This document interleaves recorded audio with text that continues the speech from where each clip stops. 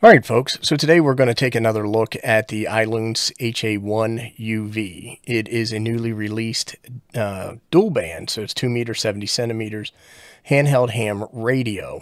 In today's video, we're going to look at doing a frequency expansion or expanding the transmission range for this particular radio. This video is for educational purposes only and should only be used in the event of an emergency. By doing a change like this and using this radio, you may be violating FCC rules in North America. I'm not so sure about the rest of the world because I don't really pay attention to the rules there. But what we're going to show is that I have this radio set for a GMRS frequency, which is outside the operating frequency for this particular radio. When you key up, it says transmit TX is not permitted. Let me go ahead and hold that up a little bit closer to the camera so you can see that, and there you go.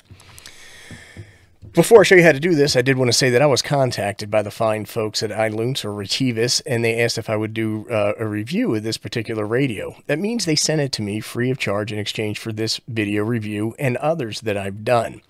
If you're the type of person who is triggered by sponsored content on YouTube, I suggest you go watch some cat videos. Okay, now that we got that out of the way, I did connect this radio into a power and SWR meter, and then I have that going into a dummy load. And the reason I do that is because, one, I want to see what the power output is when we transmit on high on this GMRS frequency without broadcasting. All of our signal is going to be absorbed through the test fixture, so we're not violating any rules. So the way that you do this is that you press and you hold this lock button here. And when I do that, a lock comes up on the top part of the screen. While this is locked, I'm going to press 1, 2, 3, 4, 5, 6. And then you should see an exclamation point come up on that screen. Now I'm going to long press the lock key again, and it should unlock my radio. And it has done that.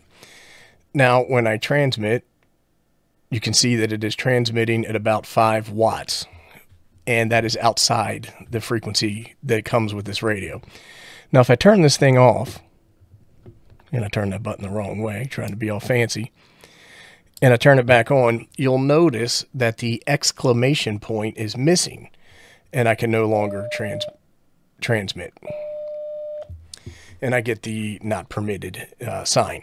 So it's a one-time use thing. You can do it every time you turn it on and off if you need to. Again, I would check your local laws, rules, and regulations and make sure that you're by the book. Anyhow, if you have any questions, comments, suggestions, or recommendations, go ahead and post them below, and I'll do my best to respond. As always, thank you for watching.